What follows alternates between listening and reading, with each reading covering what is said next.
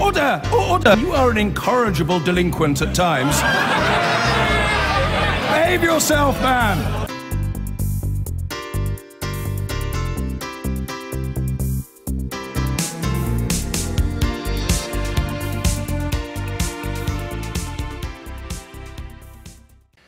Well, he has a catchy slogan, New Economics, but Shadow Chancellor John McDonnell has thus far failed to offer much by way of policies to fit the description. It's particularly interesting, then, that he chose tonight to attend the Westminster launch of a report proposing the abolition of means-tested benefits in favour of a flat-rate payment for everyone, the so-called universal basic income.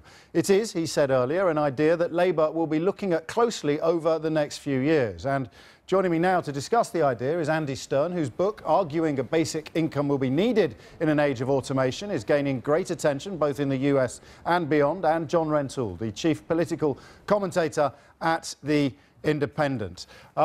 Andy, we'll begin with you. Explain why now is the time for the universal income in a way that has never been previously true. Well, I think if you believe a lot of reputable research by Oxford University, McKinsey, Deloitte, Boston Consulting, the World Economic Forum, the most recent Nobel laureate that said a storm of disruption to the job market is on the way because of accelerating technology. We'd be really foolish as a world to not prepare for that storm, and I think universal basic income is the simplest and most direct way to both end poverty and prepare for the disruptions in the job market. So because people won't be paid to do a job, the solution is to pay them to not do a job? Well, I think what we're talking about is setting a floor for people. We're not saying people won't work, we aren't saying people won't earn income, but we're saying that the ability to earn a full-time job like I was able to do in my lifetime and my father is going to become much more difficult. You know, technology is not just affecting blue-collar workers, it's lawyers, accountants, areas in finance. And so I think we need to understand we're going to potentially arrive at a time where there's not enough work for people who want to do that, where we want to have economic stability and choice in our economy. We don't want to have all these mean-tested programs. We want to give people a floor so they have some security. John Rentoul, it's an attractive proposition, at least at first glance. No, so it's a lovely idea. I mean, you know, imagine there's no heaven. You know, I think you know, everybody who's ever looked at it has thought, well, wouldn't it be nice if? But I mean, the problem is you can't actually make it work. I mean, it involves spending so much money on people who wouldn't otherwise need it. That you'd have to put tax rates up to, you know, I mean, one model I've seen, you know, offers a basic income of 8,000 a year, but it involves putting up the basic rate of tax from 20p in the pound to 48p in the pound, and I just don't think that's politically possible.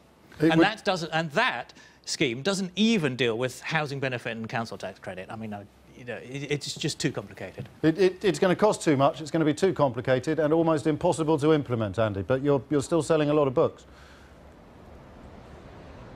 Well, I would say it's actually very simple. We have something called, in our country, called Social Security.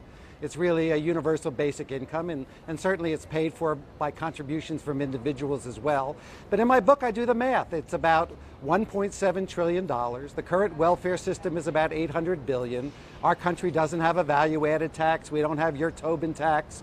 You know, there are lots of things that we could do in this country, and a lot of the money that's paid to wealthier people will just be clawed back by the tax system.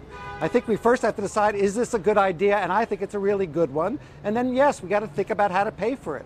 But this is the only idea in the United States where Charles Murray, a conservative, and Andy Stern both agree on the concept, where Martin Luther King and Milton Friedman agreed on the concept, where 3 Nobel laureates agree on the concept. I think we should do the math. I think it can work. Why do you think Swiss voters rejected it yesterday?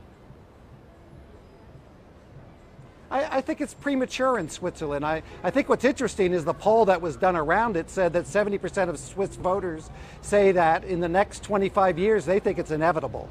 But I think Switzerland's a country that's very successful, doesn't have much poverty, technology's not really affected it, but I think they did an enormous contribution. They've sparked a global debate, which now, as you said, is in the UK with Justin Trudeau coming to the United States, Namibia, the UN. Everybody's beginning to talk about maybe there is a better way to end poverty and provide benefits that we can deal with the upcoming change and disruption in the job market. That's the crucial sensible point, John Rentoul, is the upcoming change. You know, they've even got robots that can do journalism now. We're all going to be out of work soon, and the idea that we'll either starve or have to find something new. I'm afraid, but that is as old an idea as the basic income. Actually, the idea that automation, that new technology is just going to put everyone out of work, is going to change the nature of work. These things, you know, let's wait and see what actually happens to that. I mean, the problem with the basic income is that we can't make it work now. You're going to have driverless trucks pretty soon. That's a huge part of the American workforce. Yes, and you have self-service checkouts in supermarkets, and the British economy has continued to create jobs at an unprecedented rate. You know, the job market is going to change. It is not going to. It's not going to mean that people don't have any work to do. I mean, that's the old utopian idea, literally utopian idea of Thomas More. He proposed a basic income, and he proposed that people wouldn't have to do more than a couple of hours' work each day.